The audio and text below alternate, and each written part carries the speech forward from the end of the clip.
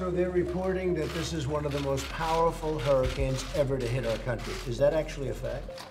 Apparently, President Trump, in private conversations with members of his staff, had asked the question or posed the question, can we nuke a hurricane to break it down, to destroy it before it makes landfall and does damage? Of course, hurricanes are billion-dollar weather disasters in many cases. Hurricanes can cause tremendous damage to both life and property. There have been serious scientists who have looked at this and thought about this dating back to the 1930s.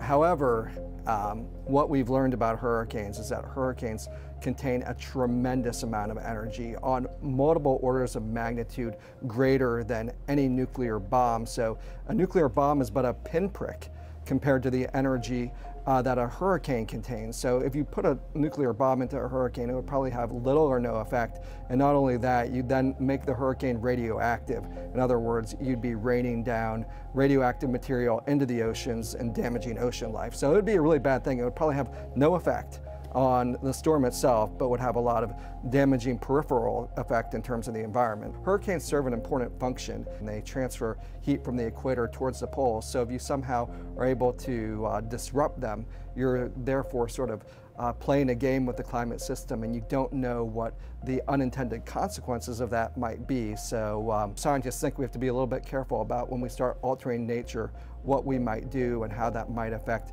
where rain will be falling, whether that might cause droughts in some areas, floods in other areas, by changing one of the most fundamental ways that we transfer heat poleward from the tropics.